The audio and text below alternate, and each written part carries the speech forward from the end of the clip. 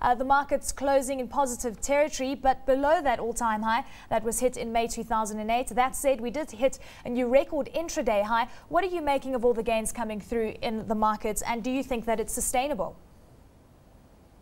Well, I think first of all, the market was a day of two halves. The market opened very strongly. It was up about 300 points, as you said, an intraday all-time high. But I think really the euro dollar started to concern the market, and also the credit spreads, which basically price in the chance of a sovereign default in Europe. They all blew out. Portugal, Spain, the whole range, Greece, they all blew out, and really I think that started to weigh on the market. So you saw the market come back.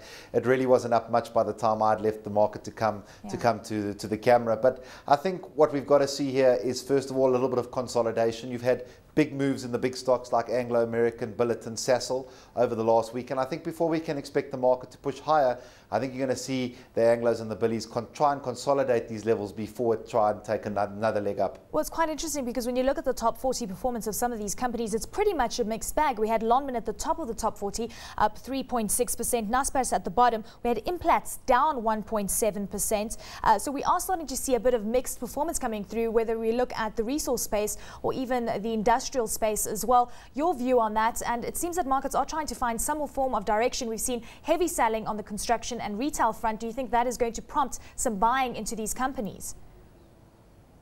Well, I think first of all, let's have a look at the resources. I certainly wouldn't be selling out of my resources. I think the resource stocks still have some way to go, and they could drive the market through breaking all the records. I think Anglos and Billiton still have some way to go, as well as Sasol.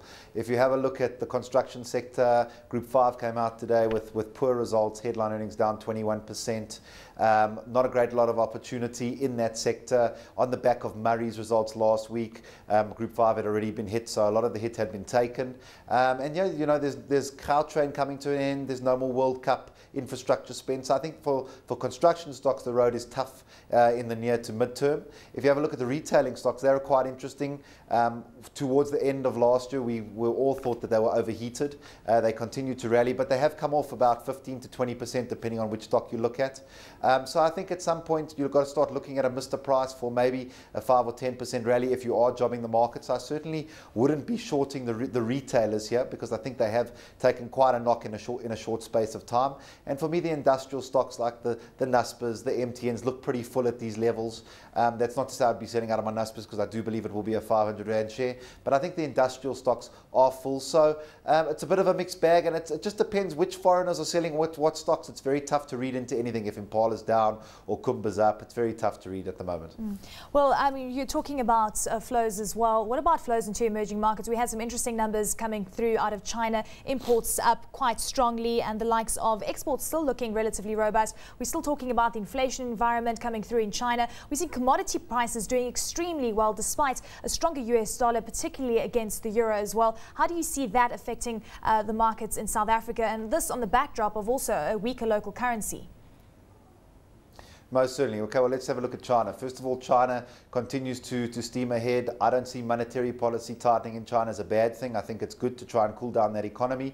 I think the numbers we saw out from China were good today, and that resulted in the Australian market going up quite strongly, quite a big move for the Aussie market.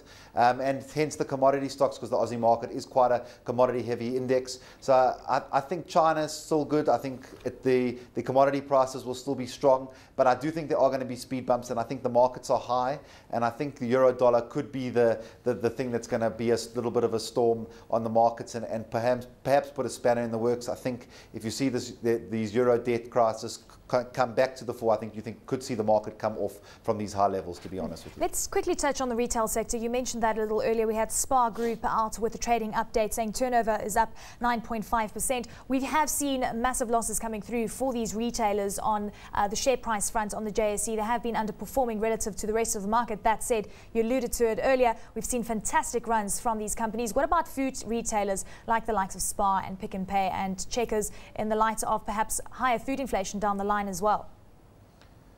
Yeah, I mean, I think if you have a look at the retailers, for me, the pick of the bunch would be Woolworths. If you have a look, I think Woolworths was trading about 28 Rand in December. I think it's trading mid 23 Rands, 23 Rand 50 at the moment. For me, that's a solid business. That would be the pick of the food retailers. Although it's not a true food retailer, it's certainly a big part of it. I think that would be the one I'd be looking at. If you have a look at in the clothing sector, I'd certainly, or just the general retail, I'd have a look at Mr. Price. I saw an upgrade on Mr. Price, looking at about 65 Rand today. But you know, that's one thing. These retailing stocks have doubled in a year, and they're certainly not going to go back to straight up to their December highs in one straight line. I think it's going to be a rocky road for them. But I certainly think they might be worth a little nibble at these levels.